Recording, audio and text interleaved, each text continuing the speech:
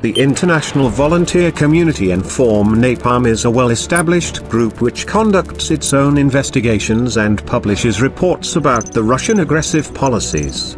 Our volunteers, based in many countries, carefully collect, analyze and publish facts of the Russian army's participation in the undeclared war in Donbas, war crimes committed in Syria, and other acts of aggression by the Russian Federation.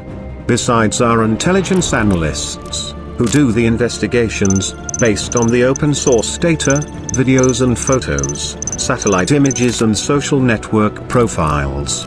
A great role in our community is played by the volunteer translators, who translate our reports into 29 languages. Our volunteer project has evolved into an efficient cooperative network of dedicated and hard-working people, of different professions, political views, nationalities and religions from all across the world, with the aim of exposing injustice, lies and violence.